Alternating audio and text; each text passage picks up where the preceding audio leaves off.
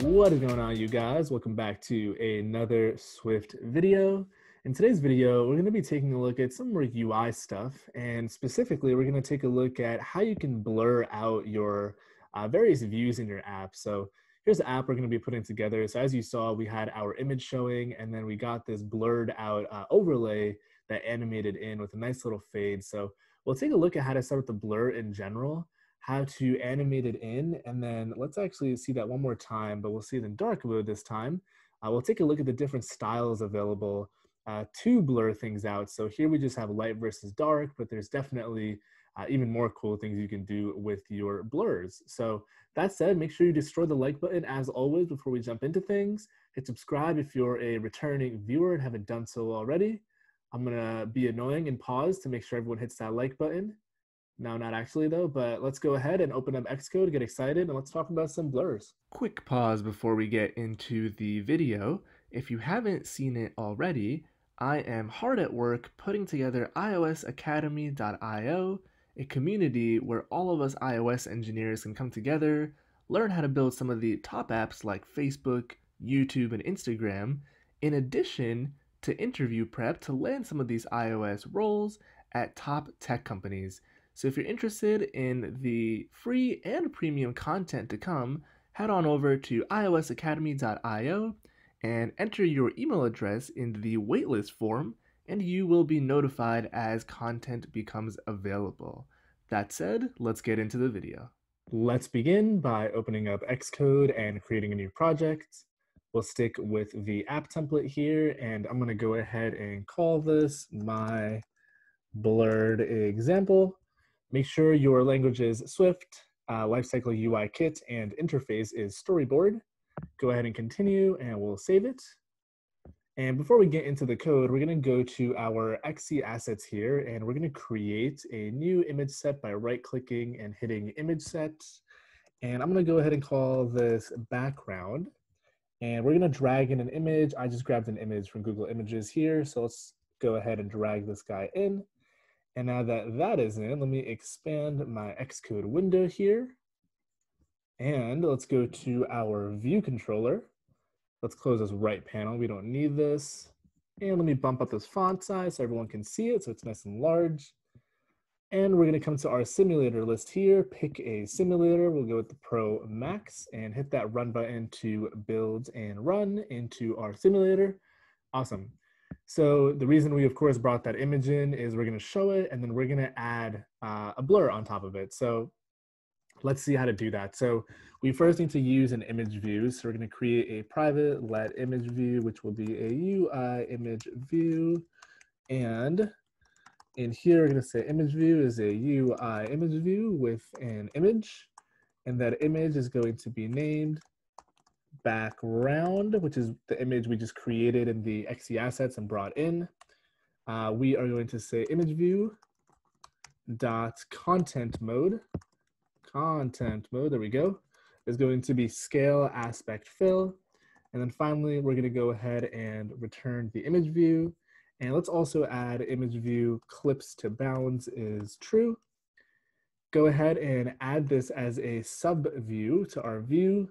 We're going to say view, add subview, image view, and we're going to say image view dot frame is view dot bounds. So it takes up the entirety of the screen. Go ahead and hit Command R to build and run, and here is our image. So now we want to add a blur on top of it. Let's say we wanted to show text on top of it, and putting text on this directly is not the most legible. It's definitely not accessible for those who need it to be more visually discernible. So we're going to add a blur view. So I'm going to say create blur, and we're going to create that function down here, and we're going to spell this correctly because we all know how to spell some days. We're going to say create blur, and the way we basically create a blur is by creating a visual effect view, and we provide that view the type of blur we want to show. So we're going to first create a blur effect, which is a UI blur effect. And if you open up the parentheses here, you'll see there is an option for style. And there's actually quite a few styles in here that Apple provides, and they're all slightly different, but let's go ahead and just start with a regular, and we'll switch through a few of them to see what they look like. And next we want to create that visual effect view, which is a UI visual effect view. And you can provide the effect, which is a blur effect. And we're going to want to say view, add subview, visual effect view. And we're also going to want to give this a frame, of course. So we're going to say the frame is view.bounds. And you can also give it a auto resizing mask if you'd like. I don't think we will since we're not using constraints. But let's see, that should be good enough to get our blur to show up. So go ahead and run. And now you can see we have our image in the background, but it's blurred out with this light overlay blur. So if you hit Command-Shift-A, you'll see everything change to dark mode, and you'll see that the blur actually also respects dark mode, which is pretty darn cool. One thing I'll mention is if you put white text on top of this, it definitely might not be the most legible. So that's where the style comes in. So the style, there is dark in here, I believe. Let's see. Hopefully I'm not making that up. Here we go. There's dark, there's material dark, there's thin. Let's just see what dark looks like. Go ahead and run it. And you can see even in light mode, it is dark. And in dark mode, I'm switching the theme right now with my keyboard. You can't really tell because it's dark regardless. But generally, if you want to put text on top of this, it's more ideal to have light text on top of a darker background. Let's take a look at what else they've got. They've got chrome material. I actually don't remember off the top of my head how this one looks. So that's how it looks in dark mode. And in light mode, it's extremely light. You can hardly see the background image there. You can definitely see it, but I mean, if you wanted to put dark text on here, it's definitely legible. The other thing that I'll mention before wrapping up this rather short video is even if you use regular, and if you go ahead and run before we add the alpha, you can see that it is quite, it's a quite prominent blur. So let's say you didn't want it to blur out your image too much. You could definitely set an alpha value to the visual effect view.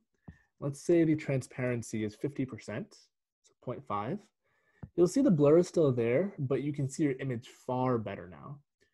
And actually the actual last thing that I'll show is if you wanted to animate this blur onto your view, you would start off with an alpha of 0 actually here, and you would want to animate the alpha property. So if we just bring in a basic animation, animate with duration, that's not what we want. We want animate with duration, let's say 1 second. And let's say 5 seconds, and the animation will simply be our visual effect views alpha changing to 1. And let's go ahead and delay this animation so we can see it without the blur first. So we're going to say dispatch q main, and we're going to say async after now plus 2 seconds. We'll go ahead and execute the animation. So if you go ahead and run, by default, we shouldn't see any animation here or any blur. And then we should see our blur come in just like that. So this is essentially more or less how Apple even blurs out the home screen when you swipe down and go into Spotlight search. Or even back in the day before iOS 14, when Siri used to take up the entirety of your screen and used to blur out the contents behind it. If I'm not mistaken, they used to use a dark blur view. So let's see what that looks like, assuming this is your home screen. Siri would pop up. Of course, you would have the Siri icon here and all that good stuff. But yeah, that's basically it. That's how you can apply a blur into your app. Super, super nice looking UIs for showing content prominently displayed on top of it. Definitely brings a whole new depth to your applications. Looks great on iPhone, on iPad, the whole 9 yards. The one thing I'll caution is try not to use blurs all over the place in one app. It kind of takes away from the beauty of them.